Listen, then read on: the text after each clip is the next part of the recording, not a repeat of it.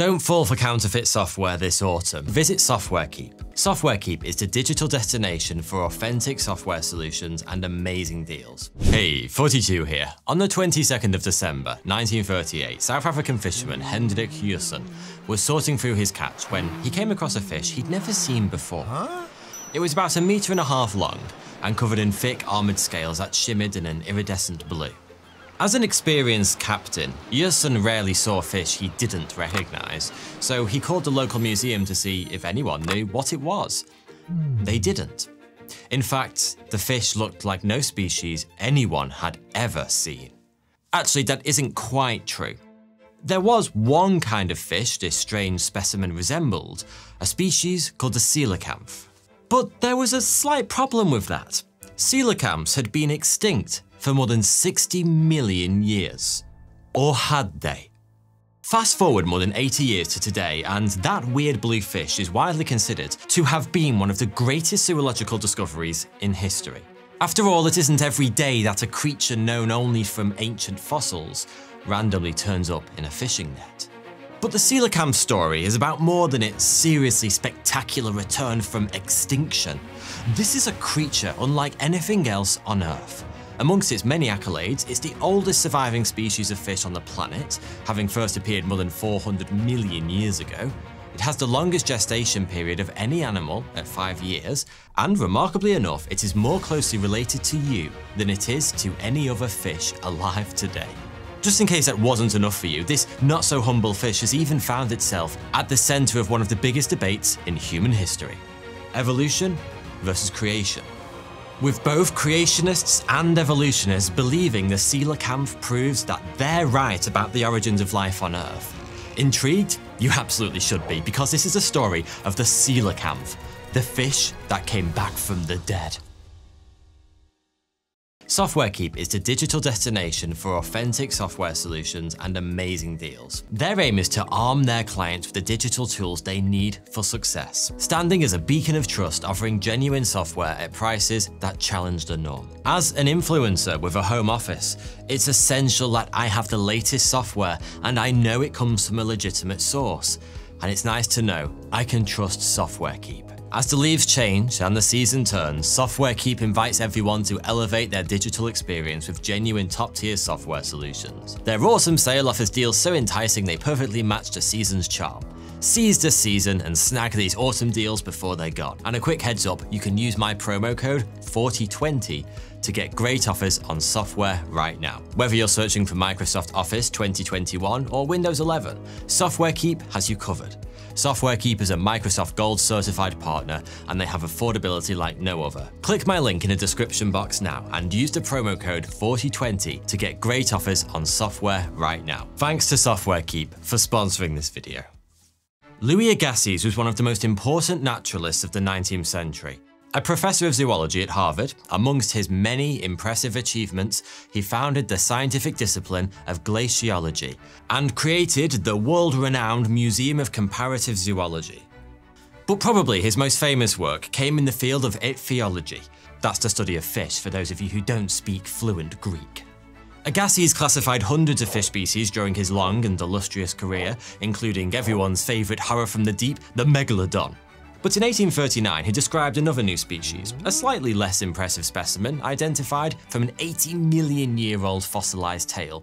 He named it the coelacanth, though nobody at the time really gave a toss. This was the era when the first dinosaur species were being discovered, and with house-sized reptiles hoovering up the headlines, the classification of a random prehistoric fish didn't make much of a splash, at least not to begin with. That all changed 20 years later, when some English bloke called Charlie published a book called On the Origin of Species. Charlie, surnamed Darwin, had come up with a fancy new idea he dubbed the theory of evolution, and it sent shockwaves through the scientific world and beyond. Before Darwin, Western scientists had been convinced that this origin of species business could be described in 3 short words: God did it. After Darwin, well, there was one hell of an argument. Most great scientific breakthroughs force us to rethink the way the world works. Darwin, on the other hand, was asking the human race to rethink how their religion worked. Unsurprisingly, plenty of people didn't really fancy that, and some made it their mission to pick holes in Darwin's newfangled ideas. One of the biggest arguments against the theory of evolution was the lack of so-called transitional fossils. In other words, if species slowly evolved into other species over time, where were the fossils of the frigging weird hybrid things that must have existed in between? And here's where the coelacanth fits neatly in. In the 2 decades since Agassiz had first described a species, several more complete coelacanth fossils had been found, and they exhibited some unusual characteristics. Most unusual of all were its fins, which could be found on the end of sturdy, leg-like appendages called lobes. These lobes contained bones that correspond to those found in the upper arms and legs of land vertebrates. And they were connected to distinctly unfishy shoulder joints, similar to those found in modern reptiles. And scientists didn't know it at the time, but coelacanths also had a small vestigial lung that had no business at all being inside a water-breathing fish. In other words, the coelacanth appeared to be a Darwinist's holy grail, a genuine transitional fossil. And this wasn't just any old transition, it was one of the biggest and hardest to explain in the entire history of life on Earth: the evolution of land vertebrates from fish. Almost overnight, the coelacanth became the poster boy, well, poster fish, for supporters of Darwin's theory of evolution, who believed it was the fabled missing link between fish and tetrapods, the first fish to flop out of the ocean and have a crack at life on land. Over the following decades, more coelacanth fossils were found. The most recent were around 66 million years old, and the oldest were a staggering 410 million years old. To put that number into context, the coelacanth evolved before trees. By the early 20th century, Darwin's theory of evolution had cemented itself as a foundational pillar of mainstream science. It no longer had much need for a poster fish, and so the coelacanth once again faded into obscurity, only getting referenced now and then at the annual ichthyologist pub quiz. But all that changed once again in 1938, when, out of nowhere, the coelacanth flopped its way onto the front page of newspapers all over the world. Marjorie Courtenay-Latimer was the curator of a museum in the South African city of East London. Yes, that is in South Africa, and I too was surprised by its name. Anyway, part of her remit was to investigate any unusual wildlife found in the local area. So when she got a call from one Captain Hendrik Jursens asking her to have a look at the unusual blue fish he'd caught in his trawling net, she headed out at once. By the time she arrived at the scene, the fish was already dead, but as soon as she laid eyes on it, she had a feeling it was something special. Using powers of persuasion worthy of a Jedi, Marjorie convinced a local cab driver to bung the man-sized slime-covered fish into the boot of his car and take it to the East London Museum. The initial reaction from the staff there was actually a bit of a disappointment. There was general agreement that the fish looked a bit dodgy, but the museum's chairman thought it was probably a common rock cod that had fallen out of the ugly tree. Marjorie wasn't convinced. She trawled through the museum's fish books and couldn't find a match with any of the hundreds of species known to live in the waters off the coast of South Africa, or anywhere else for that matter. She needed a second opinion, preferably an expert one, so she made a rough sketch of the fish and posted it to an ichthyologist friend called JLB Smith, along with a brief written description of what she'd found. While she waited for a reply, Marjorie had some more pressing concerns to worry about, namely, what am I going to do with this massive fish? It was smack in the middle of the South African summer, and things were starting to get a little fruity. The museum didn't have any preservation facilities, so Marjorie tried her luck at the local morgue instead. Perhaps unsurprisingly, considering she'd brought them a 60-kilogram fish instead of the more customary dead human, they told her to get stuffed, and that gave her an idea.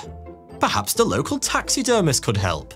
It wasn't ideal. Taxidermy is a far cry from scientific preservation, especially since the first step involves lobbing all the internal organs right in the bin. But with no other options, it was the best she could do. By the time JLB Smith's reply arrived, the unidentified fish was stuffed and mounted for display. And the contents of Smith's letter were far more positive than Marjorie could have possibly imagined. He was confident the find was of huge scientific importance, because as far as he could tell, Marjorie had bagged herself a coelacanth. When people tell this story, they often overlook just how insane that call actually was. I mean, just think about it for a second. Based on a simple description and a crappy drawing, Smith correctly concluded that a fish he'd never set eyes on was a member of a species known only from fossils that was supposed to have gone extinct more than 60 million years ago. Seriously, give that man an albatross. It would be more than a month before he eventually made it out to East London, probably because he went to the wrong one. But once there, he confirmed his initial suspicions. He named this previously known species of coelacanth Latimeria columnae, in honour of Marjorie, and prepared to take the find public. Scientists are a fairly stoic bunch, but when the news of the coelacanth's discovery, or should that be rediscovery, got out, ichthyologists all over the world lost their collective shit. It was like finding a velociraptor wandering around the car park at your local Tesco. This was a creature that should not, could not exist, and yet the evidence was irrefutable. Somehow coelacanths had survived the last 60 million years, and just nobody had noticed. Species that are thought to have gone extinct only to suddenly reappear again are called Lazarus taxa, and they are incredibly rare. Only about 350 have ever been identified, and the overwhelming majority of those are species that were believed to have died out relatively recently, in the last 100 years or so. There are only a handful of examples of species that were found alive after first having been identified in the fossil record. That made the newly found coelacanth a big deal. But unfortunately, the only specimen known to man was in pretty bad shape, after having been stuffed like your nan's dog. Having evaded human attention for hundreds of thousands of years, the coelacanth suddenly became the most sought-after fish on the planet. Scientists wanted more specimens to study, and aquariums wanted the world's hottest fish to bring in the punters, so a large reward was offered to anyone who could catch one alive. Thousands of people tried, and for a while there were fears of over-enthusiastic fishermen putting the species at risk. But despite this mad rush, it was 12 long years before any coelacanth was captured. No bloody wonder they've been hiding from humans and other species for 60 billion years. I would have as well. But despite this mad rush, it was 12 long years before another coelacanth was captured, this time in the waters of the Comoro Islands. The find was of such scientific importance that the South African government immediately scrambled a military aircraft to fetch it, and you can't really blame them. This was an opportunity that was perhaps unique in all of human history. We usually have to guess what long-dead creatures were like by studying their bones. It's a difficult process, and even with a full skeleton, certain attributes are practically unknowable. For example, we still aren't really sure whether dinosaurs were warm or cold-blooded. The second coelacanth specimen, fresh and unmolested by the rigors of taxidermy, was a chance to put flesh on ancient bones. It was like waving a magic wand and bringing a 60 million year old fossil back to life. Thanks to that second specimen, and around 100 more coelacanths that have been caught in the years since, we've learned so much more about these incredible creatures that we ever could have inferred from bones alone.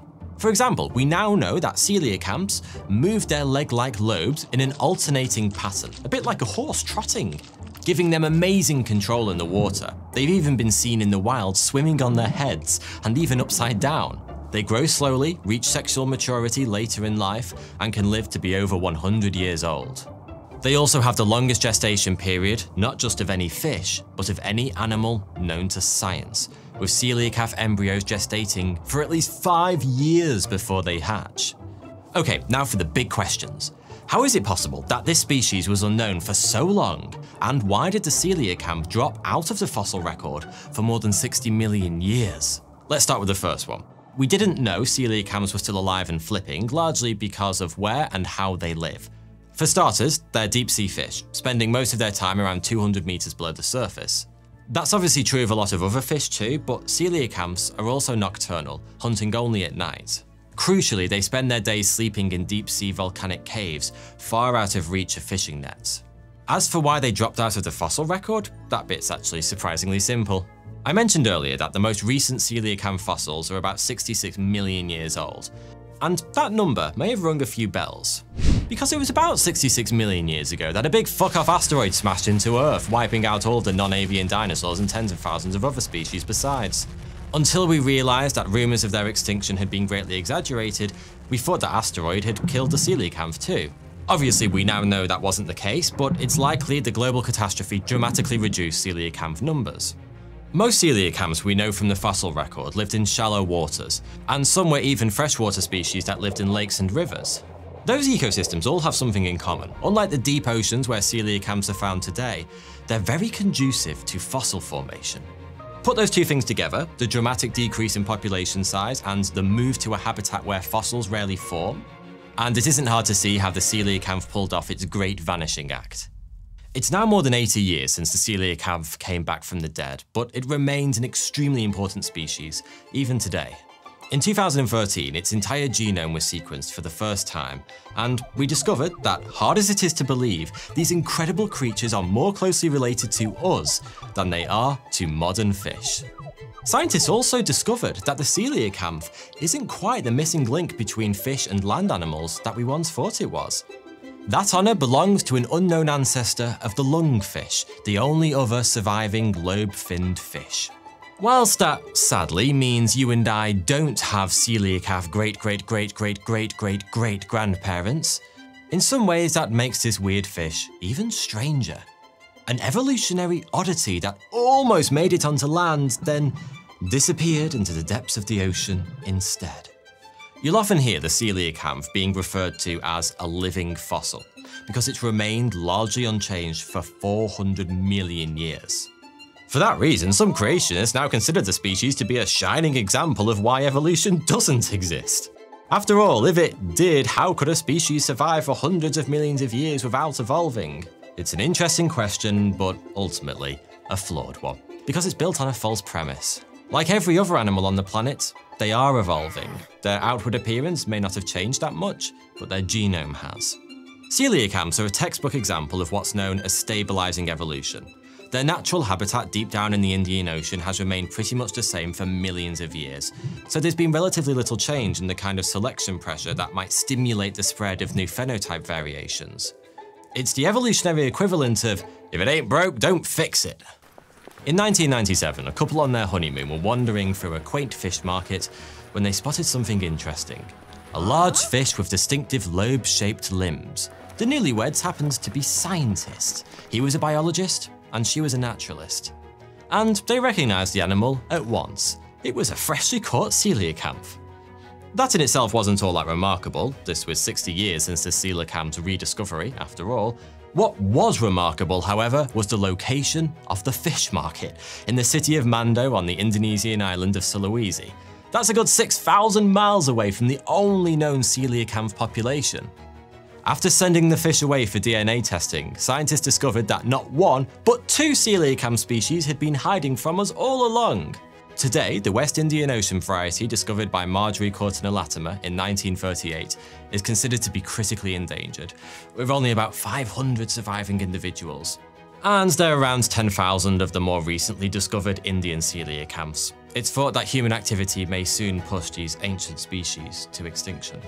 The rediscovery of the coelacanth may be the greatest zoological find in modern history for us, but it may prove to be the greatest disaster of the last 400 million years for those incredible fish. Let's just hope they can pull off just one more miracle and survive us. Thanks for watching. Just a quick word to say that I couldn't make these videos without the support of my Patreon members. Consider joining the exclusive 42 Discord community by supporting me on Patreon. It's a great place to discuss my videos with like-minded individuals and myself. The link's in the description, but if you don't want to, or you can't join my Patreon, then please don't worry. A simple like or comment to say thanks would also put a huge smile on my face. Thank you.